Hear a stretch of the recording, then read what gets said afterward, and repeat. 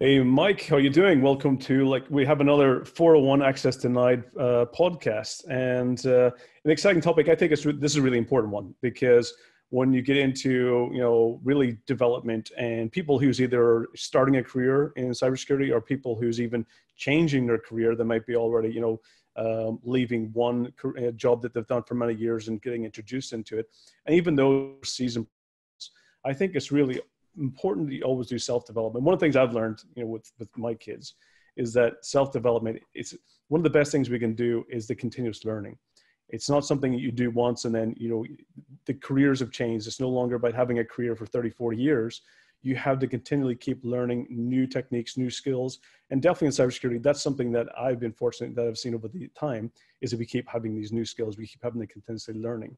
So today's show is all about what books, have kind of influence us in our careers over time to really help develop some skills or give some new ideas or, even some fun moments that really kind of make you laugh and, or revert to some of the things through your past. So this really kind of is one of those to really, help those out there into learning about, things that can help them, great books, because there's so many out there and there's so many ones that are, either complex or they're dated as well. And that's what I want to make sure is that, people get the books that really give, make a difference. And those who have actually made a difference in the entire security development. So Mike, have you any thoughts about, how books have changed your life? Yeah, no, definitely.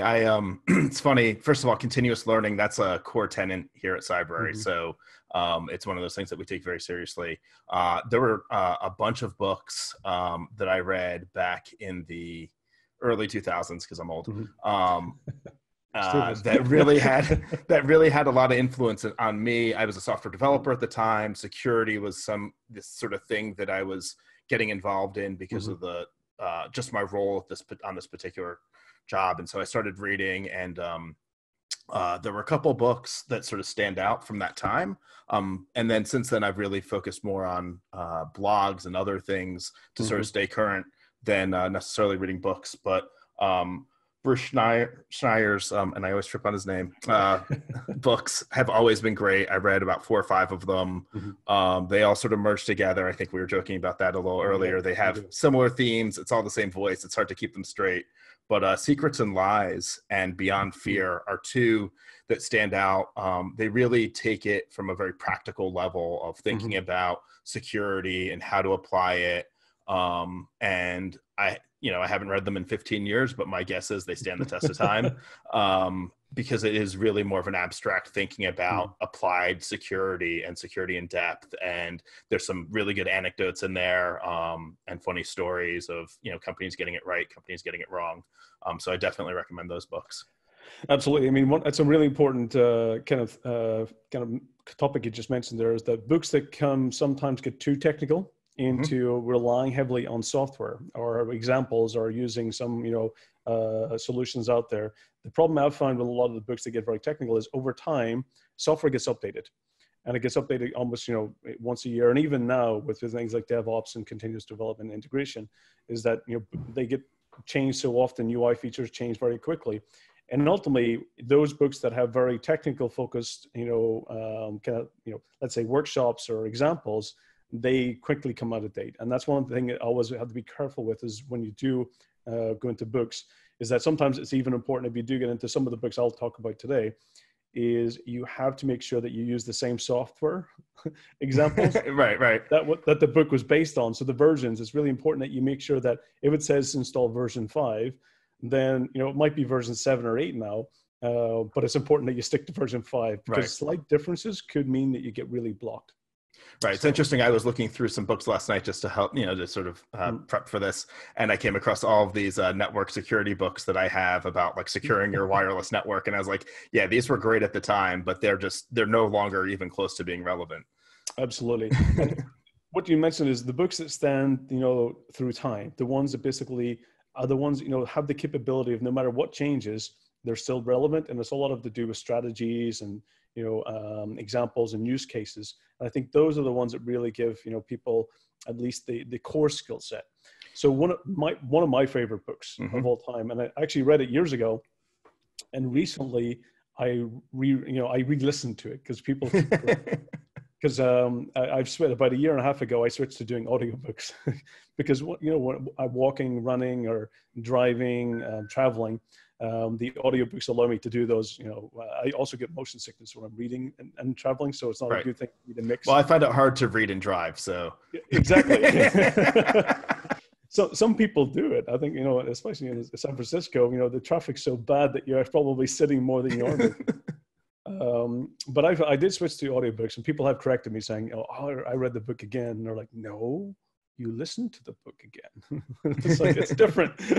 So I did, the one book that I highly recommend if anyone's getting into the career and looking for something to really get insights and understand about, the core history of, where security came from. And even one of the topics, when we talked about passwords, this book really gives you into the actual introduction of passwords and what they were used for originally.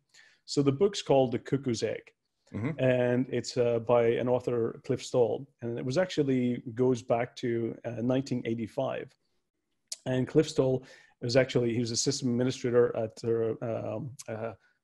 in Berkeley, in one of the labs there. And over time, basically what happened was he ended up finding an indiscrepancy in the counting system of 75 cents. And he decided, he's a perfectionist. He really wanted to understand. He goes into the details about, why is there 75 cents difference? And ultimately what happens is the story, he ends up identifying and finding out that there's actually a hacker in his systems, using his systems and using it as a stepping stone to gain access to other systems that were on the same network or had access to that same network. And it takes you through a journey of not just basically his work and, putting together and monitoring the activity, looking at all the command line outputs. And back then, looking at a terminal or serial output was basically sending it to a printer and looking through the command lines in a printer. So, or, having different terminals you could access those through. And the story really takes it through that experience. I think it was over a year of him searching through and, understanding about what this person was actually, which systems they were hacking into, the techniques that they used, and some vulnerabilities in software that they'd used as well. And it's a fascinating story, just taking you through that whole time. And it was involved with all the different agencies and, FBI, who didn't want to know about it because they were more interested in, multi-million-dollar crime. And this was only 75 cents. Right. So there's a big difference into, getting their cooperation. And then getting involved in the NSA and the CIA. And of course, what was it? It's not their bailiwick was the common term he was using, which is like, it's not their responsibility because it's either not local or it's state. And so it got very complicated, but it was a really fascinating story. And ultimately what I ended up finding is that the person, the name was Marcus, was basically based in Germany. So he was tracking a spy who was using computers for espionage. And he tracked him through satellite links, undersea cables, back into Germany. And they were actually working basically, let's say just what we call as mercenary hackers that were selling their services to basically East Germany at the time, for intelligence information about nuclear, systems, military tracking and stuff.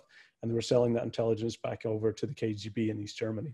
So it's a really fascinating story, and it really shows into, the techniques were used in order to gain passwords, or some of the early password kind of systems were in place and what they were doing in order to gain past that. So for me, it's a fascinating book. And when it basically, somebody kind of mentioned to it recently again, I thought, that was a great read when I read it, was it, 15 plus years ago. I decided, take it up. So if you're really getting into this industry and you really want a foundation, because I think it's really important to understand the history. So if you're going to learn something, it's important to understand, where it came from, how we got to where we are. And techniques that were used by hackers back in 1985 are still being used today. There's still, it hasn't changed. Yeah, I agree. Because I think we were talking about books standing the test of time and strategies and so on and so forth. I think a lot of it comes down to explaining the whys rather than the specific what's. It's sort of the how things worked or whatever, and then you sort of abstract from that, like how can you apply that in current times? Because I think that's what a lot of security is looking at, like, well, how does this break down, even if it was a long time ago and is this different sort of system, how can I apply that to this? And so understanding the more of the underpinnings of that is really the important part. Yeah, it's the difference between, driving a car and knowing how the engine works. And it's something that I've always applied, and we have to be correct as well. The term hacker sometimes is misunderstood and abused, and a lot by the media. I consider I'm myself a hacker. I'm a person who likes to pull things apart and understand how it works, and can I actually modify it to use it for another purpose? And this is ultimately, hackers in many cases, most hackers out there are actually doing their skills and using their skills for good deeds, for actually helping. Some might be a bit more direct than others, right. But ultimately the majority out there, and they get the bad name from the few who abuse it. And I prefer to call them criminal hackers, or cyber criminals. Use the term, from they're actually abusing their skills for malicious activities. So it's really important that we do clarify that when we talk about hackers in general, that not all are bad, and many are using their skills for good. And this gets to my next book, and I've got the fortunate idols it was DEF CON, last DEF CON, because this book is The Cult of the Dead Cow by Joseph Menn. And if you're ever familiar with Loft or at Task, and a lot of the kind of well-known, basically these are the cult hackers, the ones who really defined what it means in the industry over time. And it really gets into, for me, I was really, in the 90s, was messing around with computer games, understanding and programming, and really getting into the industry in the kind of late 90s. And this is really where, that cult and that whole, was it over was it 2000 or 9,900, or was it the different kind of elements of the books and the cults and the magazines was going around that. Over 9,000 is one of them. Yes. And the other ones will come to me later. But basically, the book basically takes you through the journey of all of those characters that came through the Loft and came through the Cult of the Dead Cow. And kind of even to the point where those individuals that was on, in that group were speaking at the event last year in DEF CON.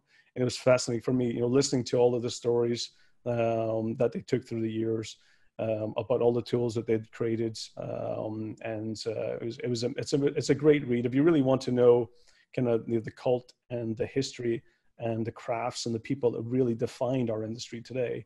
That book is what takes you through that journey. Sounds like a great one. I'll put that on my list. It definitely is, and it's fortunate get to meet and chat with them, and it's, for me, it was definitely take me through the years. Especially I worked on well-known products you're probably familiar with, PC Anywhere and Carbon Copy.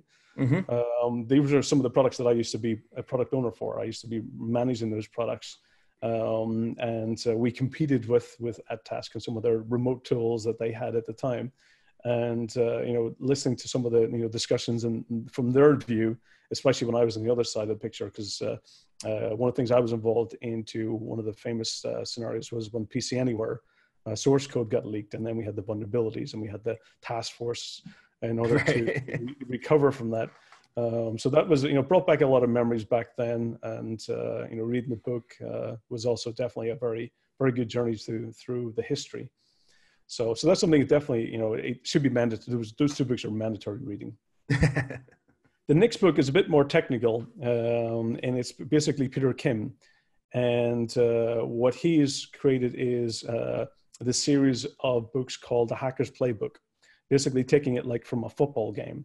And we're talking about American football, not the true football of soccer, that what I call football, right, which we actually use our feet with. But we're talking about the football that you use with your hands and wear lots of protective gear, which makes them bigger. Topic for a different day.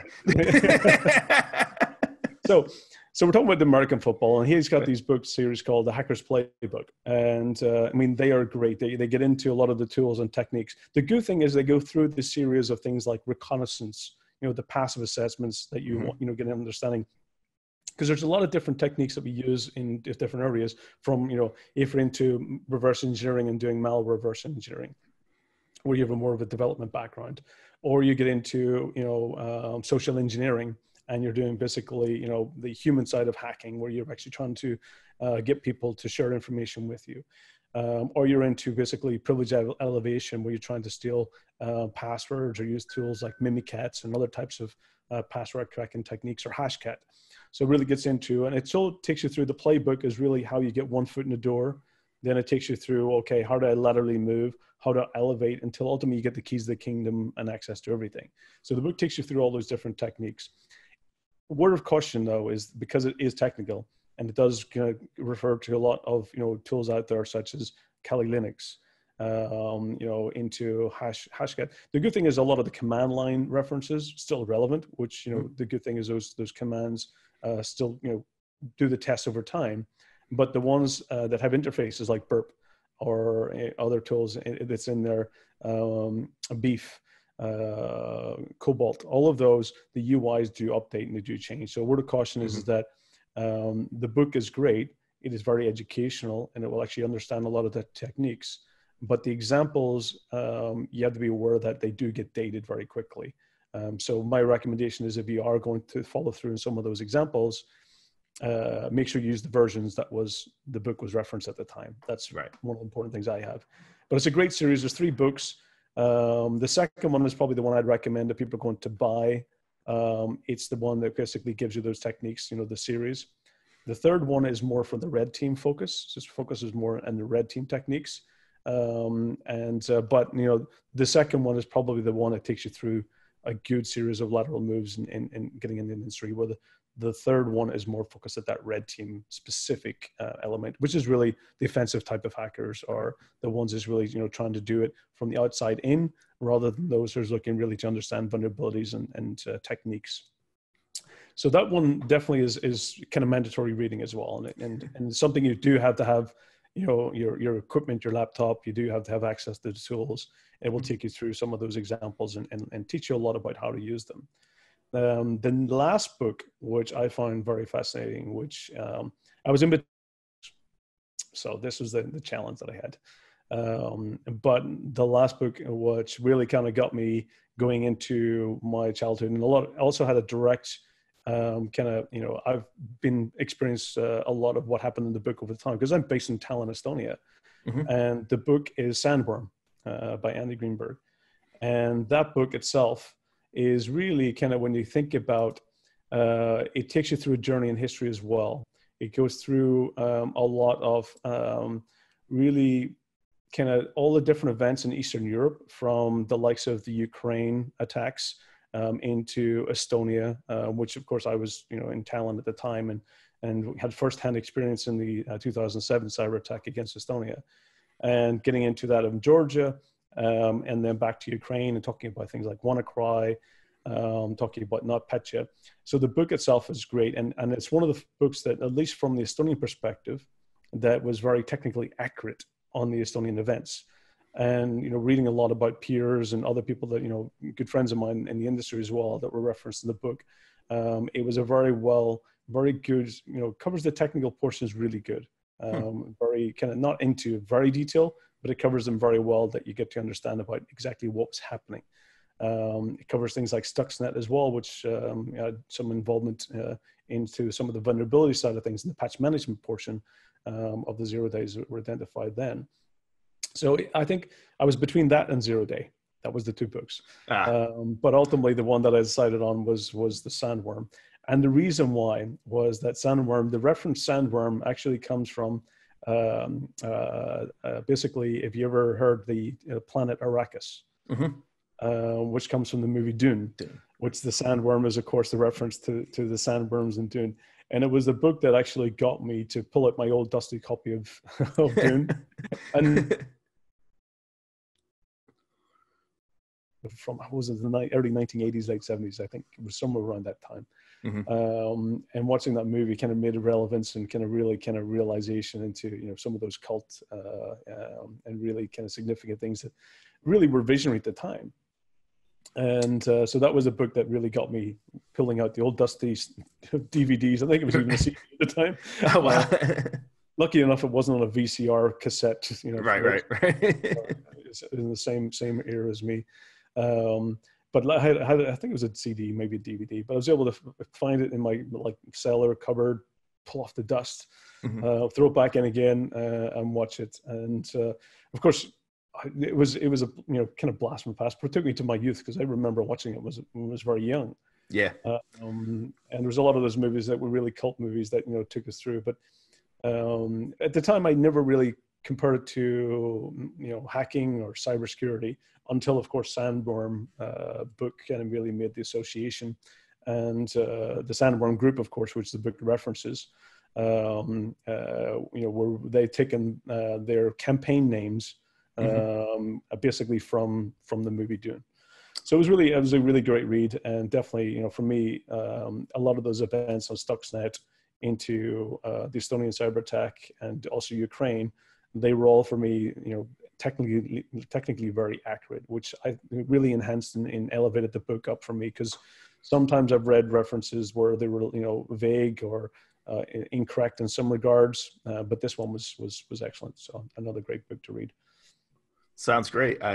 There's couple that I'll definitely be adding to my list and listening to, although probably the more technical ones are definitely worth reading if you're it's tough to listen to a command line. Absolutely. I mean, if it's command lines, they stand history. They are good because they're always backwards compatible, but when it gets into the graphical interface, I would be very careful. Yeah, because I've read a lot of books on Wireshark and on Kali and very quickly you get stuck and you're like doing a workshop and you're like, oh, this isn't the same version I've got, or this menu option doesn't exist in mine. What's going on? And then, or it changed the name. So it sometimes can get you stuck in unless you've got that ability to go back versions. You always, word of caution. But I also have two special mentions of two books that I think are also important. I did mention Zero Day from Kim Zitter. I think it is also a great book. Focuses purely into the Stuxnet scenario. Yep. Which of course was one of the first major weapons used in a kinetic type of cyber war. A great, or at least one of the first ones we know about. One of the first ones we know about, absolutely. Yeah. Because a lot of time attributions are also visibility and transparency. We sometimes don't know. They're always kept in the background. So, and another special mention is social engineering. Science of Human Hacking, I think it's called, which is from Chris Hadnagy. Also a great read as well, because it really takes you into, it doesn't use a lot of getting into the tool sets, other than I think it does get into Dave Kennedy's Trusted Sec social engineering toolkit. It talks about it briefly, but it does a very good job of talking about the philosophy and the theories and the skill sets, and basically a lot of the things that makes social engineering and those penetration testers or those who's looking for the human side of hacking. It does really provide a very, very good, thorough knowledge base into some of the things you need to be thinking about if you're actually going into a reception area and you're trying to get past a security guard, or you're trying to get into the building. It goes through those in great detail and great examples, and also makes you laugh. It's just some comedy moments in there as well. So I always that's always a good thing, is when you and it makes you laugh.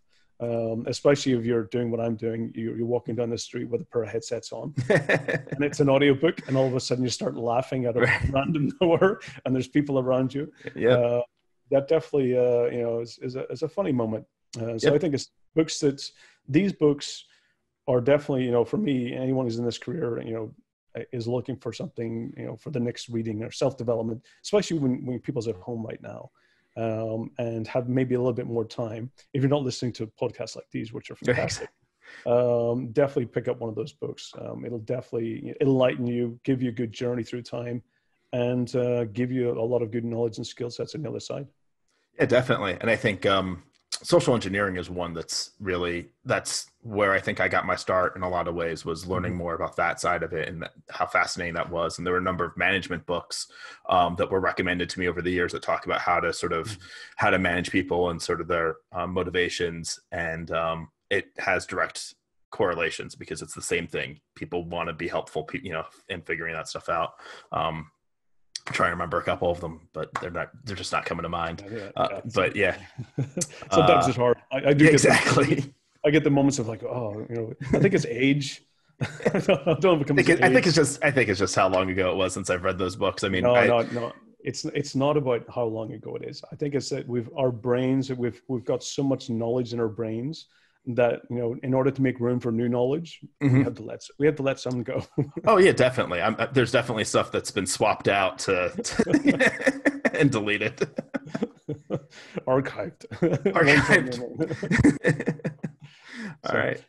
But absolutely, I mean, if the books, I wasn't, for me, my career, I was always more of a hands-on person at the beginning of my career, and I do regret not taking the opportunity to read more. And, you know, for now, you know, and things like Audible and Kindle, and, you know, I love every time I get a Kindle book or I do an audiobook, I love it. I will actually purchase the physical copy as well.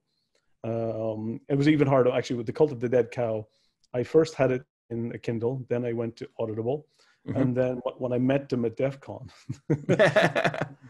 I was faced with a challenge into how do I get them to sign my Audible book. And I think it was Dill Dog actually mentioned, Dill Dog's one of the characters, one of the kind of guys that was there, and he mentioned, is like, what if we just do an audio recording? And eventually I ended up buying the physical book as well. So I have 3 versions of the book on different formats. Wow. But yeah, that's one thing that, you know, I do tend to do is if I really enjoy a book, I will get the physical copy as well, just for, you know, kind of the references and the passion, and also, you know, kudos to the authors, because I myself, you know, I've you know, authored a few books as well, and I know the effort and the time and it really kind of, you know, the sacrifices that goes into creating a book to share with others. It is difficult and not easy. So definitely a shout out to the authors out there that really spend the time and put effort into creating great books. Yeah, no, definitely. And I definitely encourage buying the book. I worked for a while at the National Library of Medicine on their digital library. And one of the first things I learned was paper lasts way longer than digital formats. So having the paper copy is definitely worthwhile. Yeah, absolutely agree. So I think, I mean, for those who's listening, I think that's is a perfect way to, you know, if hopefully these books, and we did have a shout out to the community out there, and they did come also back with their own recommendations. There's a couple of Kevin Mitnick's books, which are awesome as well. You know, Kevin, he's quite a character in the industry, fantastic guy, has, you know, very, very fine, you know, amazing history in our industry. right. Has spent some time at the other side of the, you know, the fence. And his books are great reading and very educational. And then it was also Bruce Snyder was also from the community, recommended quite a few of his books as well. So definitely Bruce and Kevin, their books are great.